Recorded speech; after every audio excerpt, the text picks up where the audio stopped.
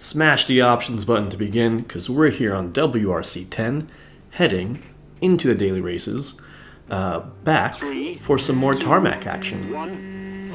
So if you caught the last video in Spain, gonna be using a lot of the same concepts as we did last time racing on tarmac, except here there are a lot of little tight hairpin sections where we are going to want to intentionally slide the car out, use the handbrake to get that rotation, such as here. And when we come off the handbrake, we're going to get very gently back onto the throttle and start putting power into those wheels, which is going to both move us forward and also kind of help us with the end of that rotation as the rear wheels unlock themselves and start to pick up more traction. If you get back into the gas, you can kind of keep that drift going for a little bit to get a nice soft transition from sliding back into getting grip. There, as we just saw, smashing ourselves because we thought the car was a little bit narrower than it was. Lots of these donut sections on this course here too. So again, we're going to be using that handbrake to kind of help ourselves keep a consistent radius across those little donut points. I also kind of think about those donut points as at least when I'm entering into them, as a decreasing radius turn, like a 3 going into a 1, or like a 3 going into like a square. And then, as we kind of make our way through this donut, on the latter half, on the back half here, treating it as a turn that opens, so really getting on the power as early as we can. And again, because we're on that power, it will kind of drift us within that donut still, while starting to accelerate us and hopefully move us in the right direction, which would be the exit of the donut. So, kind of just talking over generally, this is the first run out of 3. And you can see here again, as we enter these hairpin sections, we want to think about what our pivot point is. So there, our pivot point was the front left tire. Here it's going to be the front right tire. So we want to think about where that pivot point is going to be, because it's moving constantly, right? That front tire is still moving forward in space. So kind of trying to plan where that pivot point is going to be, even here using a little bit of a handbrake, and slowly getting ourselves back on the throttle. Maybe not slowly, kind of slowly, kind of gently. Gently so we don't spin ourselves out, but just enough power to kind of continue that drift. You see that there we kind of messed up that momentum, had to reinitiate ourselves with the handbrake. Here, you know, just once you get offline, these places are so narrow, it's hard to get back on the line nice and smoothly.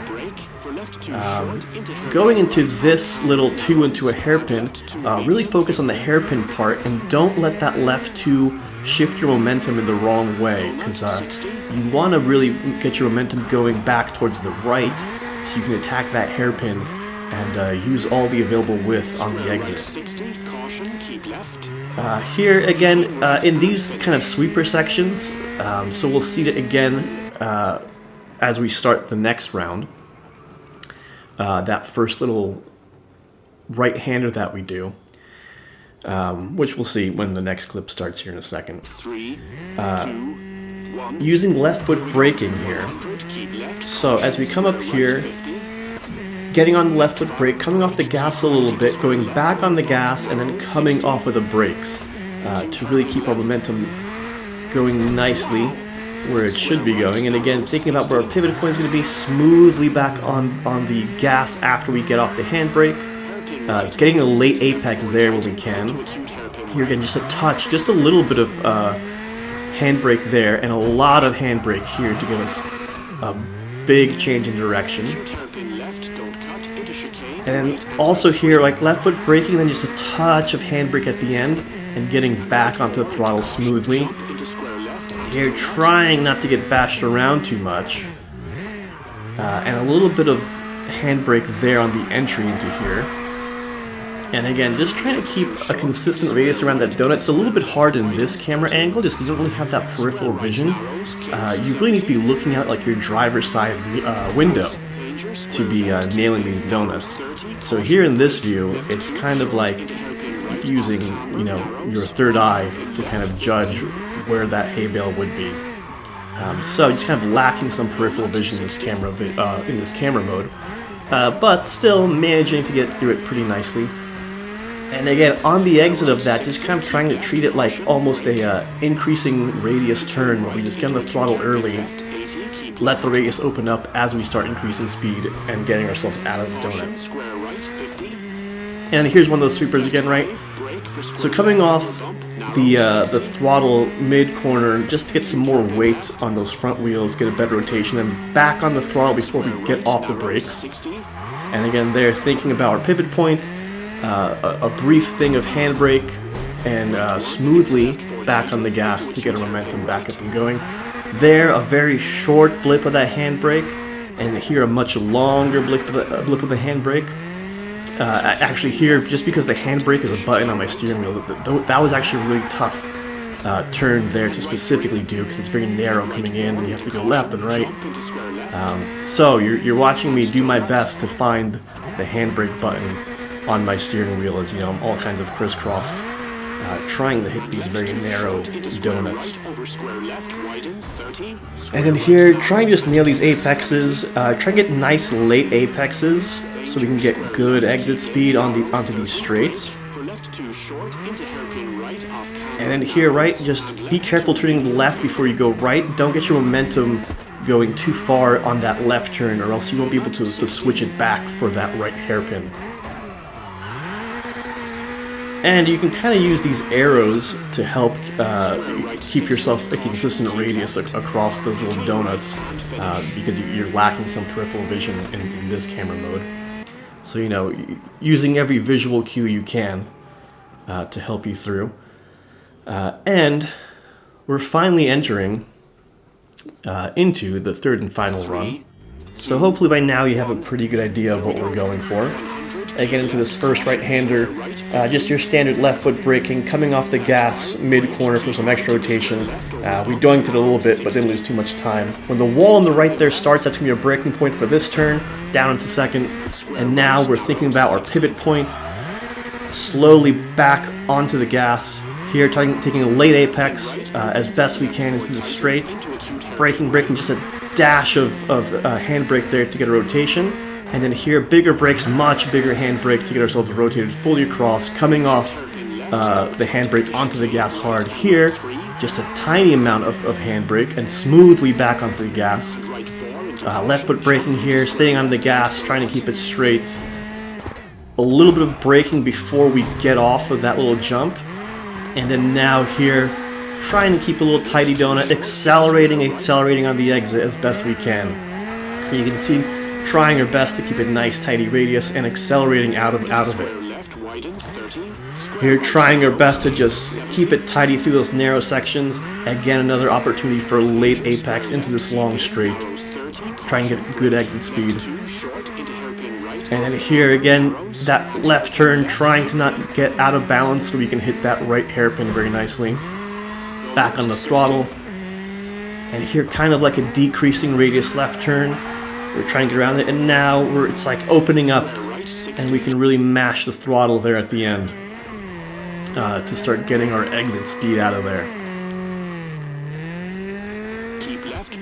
Here again, a little bit of left foot braking, letting off the gas mid-corner for rotation. And then here, kind of a hairpin, it's pretty big. I did use a little bit of handbrake, you can kind of see here. And away we go. And then back into this first turn, right, just a little bit better that time. Mid-lift rotation, wall on the right, that's our braking point. Going into here. Again, thinking about our pivot point, using that handbrake smoothly back onto the gas, late apex here. And you can kind of see from the outside. Really pivoting around that driver's front tire. And again here, way less handbrake, but we are using handbrake to help ourselves there, and a lot of handbrake to help ourselves around there.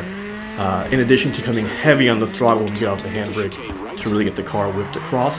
Here, gently on the throttle to kind of, you know, smoothly get back on the grip from sliding. And again into this donut, trying to keep it smooth and tidy. Power, power, power, power, power on the out. Power on the exit. Had to use handbrake there to kind of readjust myself You know, whenever you feel yourself losing that line you have around the donut, a little bit of handbrake, get yourself back in there. Late apex again. And here, I had to get up and go do something for like a full minute. So when I got back, I'm like, please tell me I didn't lose my mojo. And it looks like we still got our mojo. So again, taking this one as tight as we can, using all the available space on the exit the best we can. Staying flat through this, just waiting for that rotation to come. Again, around this donut, kind of like a decreasing radius turn, and now we have an increasing radius to the exit. So you can see here, looking at the driver's side window, you know, that's really the peripheral vision that we need to kind of go around those donuts. I'm just trying to keep in the same spot in that driver's window. And, you know, powering out. Again, this one, a little bit of lift mid-corner for some extra rotation, and powering through to the end. So, that was the third and final run. Gives us a pretty good time here. Hopefully you enjoyed some more tarmac action. Whoa, hold on. Tom from the future here. So, I recorded this voiceover pretty quickly after sitting down these laps, just so I could have the strategy still fresh in my head. However, after putting together this video and watching back the clips, I went back and set an even faster time. And instead of appending that time to the end of this video, I'm going to use this as an opportunity to roll out a new kind of video, a new kind of lesson, let's say, where I take the second fastest time, do an analysis on it, and compare it to my time, and you can kind of see a juxtaposition of what was faster, what was slower, what worked, what didn't. So, I'll see you guys in the next one. Thanks again for watching. Bye-bye.